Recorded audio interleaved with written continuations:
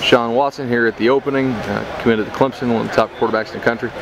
Sean, if you could just, it's day 4. Tell us a little bit about your experience out here at the opening. It's been great.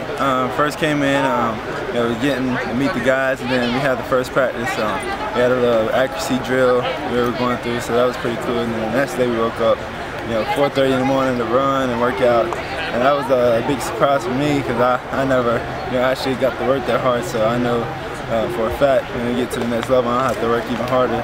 But it's been great learning a lot of new things, meeting the college guys and the NFL guys, and getting their thoughts and what they've been through. So I'm gonna take it back to my school. With all the great players out here, it seems like some of these guys have been able to raise their game even more than they knew they could. Is that something you've been experiencing? Yes, I know my game has higher levels and higher standards, and I can raise it up to another level actually. And that's what I've been trying to do: pick up the little small things and techniques, and take it back and learn, and make my game even better. Since Atlanta, what was the one thing that they told you really need to work on mechanically?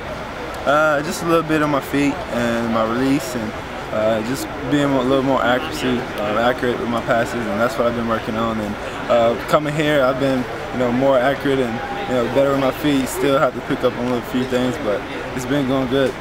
Gotcha. Yesterday we asked Trent Dilfer who was the most college-ready quarterback at the Elite 11, and he thought about it, and he eventually chose you over Kyle Allen because of your mobility. What does that mean to you to get an endorsement like that from Dilfer? That means a lot, that I have a lot of potential, and I'm prepared at the next level, but you can't ever get the big head or anything, so that's a big compliment for me, and for coming from him. It's very big, and I have a lot to prove, and I can work on my game before I get to Clemson and have the opportunity to play early. In the media session we had with Dilfer, he was talking about the importance of keeping that back leg bent and not releasing it too early.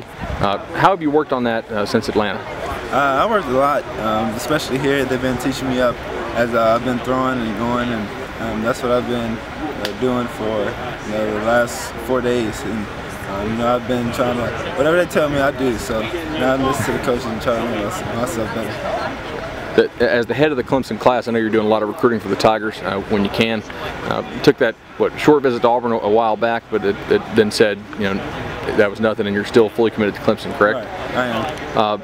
Tay Scott here, Artavis out of Tampa, looks like he's going to announce. Are you expecting Clemson to pick him up? I think so. I have confidence in my school and myself, and hopefully he chooses Clemson to come, play with me and the rest of the guys, and make Clemson, national champs one day, and do great things there. So I can't really say it's his choice, and I never pressure him. I talk to him, friendly talk during tests, and check on him, see how he's doing, but nothing to convince him to come to Clemson. So it's all on him. What are the 1 or 2 things that you tell other recruits about Clemson when you're trying to get them to come with you? One thing I say, just come visit. All you gotta do is come visit, and Clemson shows itself. I don't get into we have the best offense or the best OC or Clemson's this and that. I just say come visit and check it out. That's all I want you to do.